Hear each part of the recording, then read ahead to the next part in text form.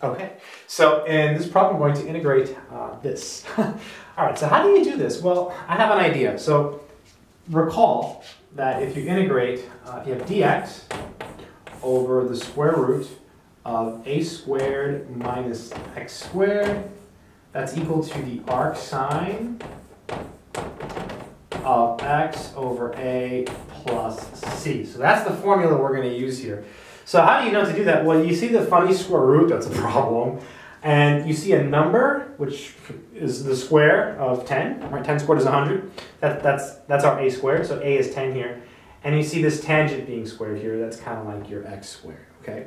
So you start by making a u substitution. So in this problem, we'll start by letting u be equal to tan x. Chalk is typical, okay?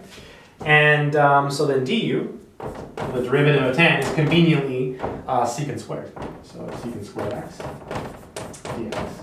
Okay. And so now we're ready to make a substitution, right? So our du is right here. Right? That's our du. That right there. So it's going to be the integral of du over, and then square root, 100, that's 10 squared, right? So 10 squared. Minus, and then u squared, because u is tan x. Beautiful stuff. And now you just use the formula, right? Just use the formula. So it's going to be arcsine. Look at that. Beautiful. Arcsine x, well, that's u, so it's u over a. And a here was 10, right? So you get 10 plus c. And then, so u was 10x, so we just get arcsine